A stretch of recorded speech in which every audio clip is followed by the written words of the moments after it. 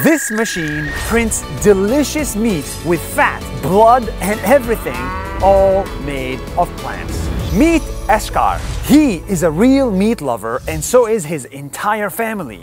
One day, he realized that the meat he loves is ruining our planet. So he decided to create new meat. He put together a team of engineers, chefs, and scientists, and together they spent years making this machine that can reproduce meat from vegetables. It works like a printer, but with veggie food cartridges instead of ink. So it can copy the real texture of meat and print it. When he served the meat in a restaurant, no one could tell the difference. Soon, this meat will be everywhere around you, in every restaurant and every supermarket. And we can eat it without ruining our planet. That's 1 minute. See you tomorrow.